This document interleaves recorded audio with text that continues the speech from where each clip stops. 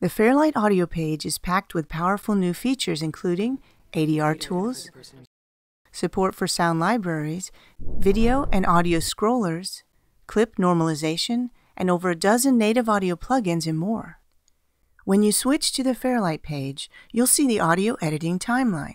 At the top of the screen are buttons that you can use to turn different parts of the interface on and off. The monitoring panel lets you see all of your project's audio, along with your video from the Edit page. You can also display the mixer and the inspector, and over on the left side are the new ADR tools, the effects library, the index, the new sound library, and the media pool. The inspector displays specific controls for the selected clip. These include volume and new pitch controls, which can be adjusted up to 24 semitones higher or lower than the original sound. Earth date is March 22nd, 2103. The SUT is currently 954.34.54. And a 4-band parametric EQ for boosting and cutting frequencies. The SUT is currently 954.34. If you have a plugin applied, its controls will appear here too. Double-clicking the header will show or hide the controls. The mixer displays a channel strip for every track plus real-time EQ with a 6-band parametric equalizer. Real 3D panning to position sounds in 2D or 3D space depending on your track format. And independent dynamics processing with an expander, gate, compressor, and limiter built into every track. No additional hardware, plugins, or patching required. At the top left, the media pool displays all of the media and timelines in your project. DaVinci Resolve 15 includes a new source viewer. Simply click any item to preview its audio. You can change the zoom level using the menu at the top left, or mark your in and out points with the buttons in the bottom right. When you drag a clip into the timeline, DaVinci Resolve 15 now automatically creates a new track with the same number of channels as the source. The new sound library lets you connect to and search your sound libraries. Here, I'll search for drone sounds across 2 different libraries I have on my computer, right from within DaVinci Resolve 15. Click a file in the list to play it.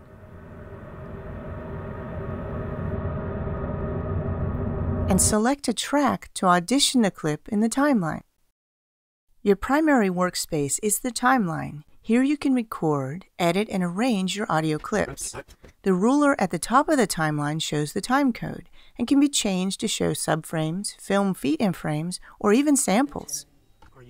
The timeline menu features a new scrolling timeline that keeps the playhead in a fixed position while the timeline scrolls beneath it, so you always know what's coming next. That's fantastic when you're using the new Fairlight consoles. DaVinci Resolve 15 also lets you display a miniaturized video track above the audio tracks on the Fairlight page. There are also new video and audio scrollers. These display a scrolling film strip of your video and audio waveform at the bottom of the screen. The scrollers make it easy to sync sound effects because you can see the frames and waveforms together. Simply drag the scroller or double-click any frame in the film strip to move the playhead to that frame. You can select, drag, and trim clips in the timeline. As you do, you'll see a new semi-transparent waveform, which makes it easy to make edits and line things up. DaVinci Resolve 15 now lets you work with audio in a unique layer mode. You can stack and overlap clips within a track, and create crossfades using the fade handles on every clip. When using layers, you only hear the top clip in the stack. To edit waveforms, you can zoom all the way down to the sample level. Here you can edit the individual samples or even redraw the waveform. DaVinci Resolve 15 adds an incredible new ADR tool for automatic dialogue replacement. The setup panel lets you customize the session. In the record and playback setting options, you can set the pre-roll and post-roll, select your record and guide tracks, and name the new file you'll record. Let's see how this works. In the character setup area, I'll click to add a new character. And at the bottom of the setup panel, you'll find the audio-visual options to cue the talent, including beep, count-in, and video streamer. The list button lets you set up your cues. Simply mark in and out points in the timeline. Then click New Cue to create them. You can also use the Options menu to import a cue list from a CSV file.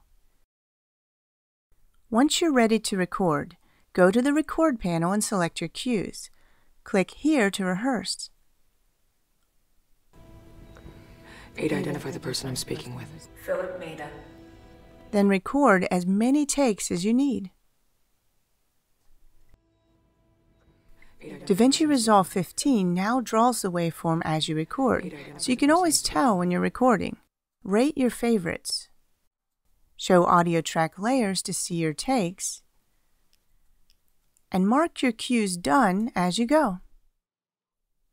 You can use the volume curves in the timeline to balance overall clip levels. For more precise adjustments, you can option-click to add keyframes, or record your fader movements using the automation controls.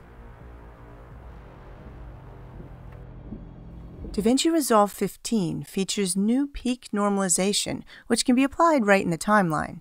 Normalization is incredibly important as it lets you set and adjust the relative loudness of clips in your project. Another new feature is the ability to copy and paste attributes. For example, to apply the same levels, EQ, or plugins to other clips, I can copy and paste the selected attributes. Or I can reset levels and remove effects or EQ with the Remove Attributes command. The effects library includes a complete set of essential plugins called Fairlight effects that can be used to repair, shape, and enhance your tracks. For audio repair, there's a dehummer that can instantly remove power line hum or other focus frequency background noises. In this scene, I need to remove power line hum that's been recorded into a shot by mistake. All I need to do is drag the plugin to the clip and adjust the frequency to 60 Hz in this case, or click the 60 Hz option. Then dial the amount until it's removed along with the harmonics. The red switch turns the effect off and on. Core came out a few days ago. The next clip has unwanted background noise. What's the current date and time? This can be cleaned up using the noise reduction plugin and adjust manually using the Learn mode to generate a noise profile, shown in purple on the graph. Then adjust the dry-wet mix between the original and processed sound. What's the current date and time? Or use auto speech mode, designed to apply dialogue extraction to the signal. Ada, what's the current date and time? Now let's listen to the clip before and after noise reduction. Ada, what's the current date and time? There's also a powerful stereo width plugin that lets you adjust the stereo spread from mono to stereo to super wide or anywhere in between. Here I'll set the A button to a clean mono signal and B to super wide with about 50% diffusion and sparkle. You can click between the A and B buttons to compare them.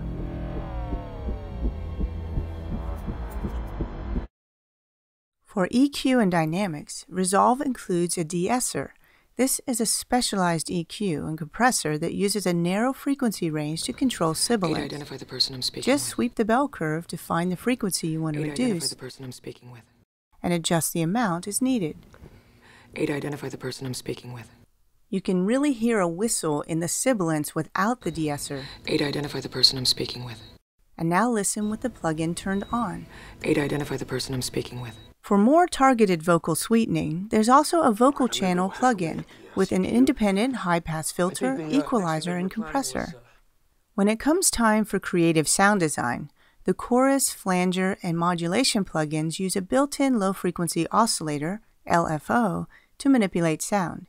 Here, I can use the chorus plugin to create natural-sounding reflections on Foley sound effects. To create dramatic atmospheric sound effects like wind and rain, you can use the flanger plugin, which mixes an identical copy of the signal while moving it back and forth, with modulation constantly changing the amount of delay. To create original sound effects, the modulation plugin lets you adjust the frequency, modulator, filter, and tone,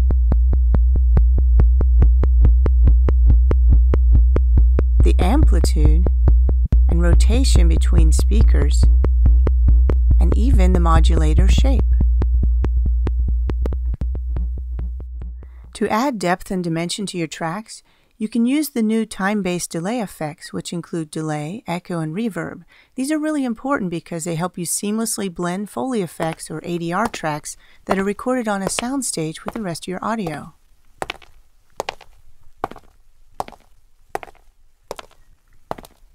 In this scene, we have a character enclosed in a small space. We'll use the stereo reverb effect to control and design sound reverberance and reflection, so it sounds like she's in a space pod. You can drag to change the room size. This is her voice in a large space. And here it is in a much more confined space. Where am I? Use the dry-wet knob to control the mix between the original signal and the affected output, or adjust the effect parameters in list view in the inspector. If multiple tracks need the same effect, you can save processing by routing them to an auxiliary bus. Here we'll create an aux bus with reverb for the dialogue and computer voiceover tracks. Double-click the auxiliary send bar to control how much of the track signal is sent to the auxiliary bus. Then use the bus fader to control how much of the effect is applied to the tracks. You are in orbit of planet Q-465b. Fairlight's powerful busing architecture lets you create multiple auxiliary, submix, and main buses. Here's a submix for the medical lab scenes that includes 2 sound effects, a heart monitor, and a respirator. Creating a submix lets me use one fader to control the levels for both tracks.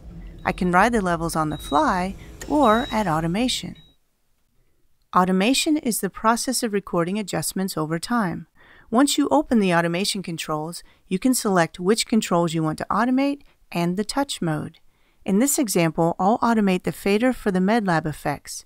Controls turn red when they're in write mode for automation, and green when automation has been recorded. Close the automation controls to globally override all automation in the timeline. If you have tracks that are loaded with processor-heavy effects and automation, you can use the new bounce feature to send them to a new track with all the processing applied. Just solo the tracks you want to bounce and choose Bounce Mix to Track from the timeline menu. You can also use Bounce to create stems, or render a mix in the Deliver page. And if you're working with mono stems created in Resolve or imported from another application, you can manually pan them to the proper surround channel or link them as a group to automatically map them to the correct surround channel with single fader control.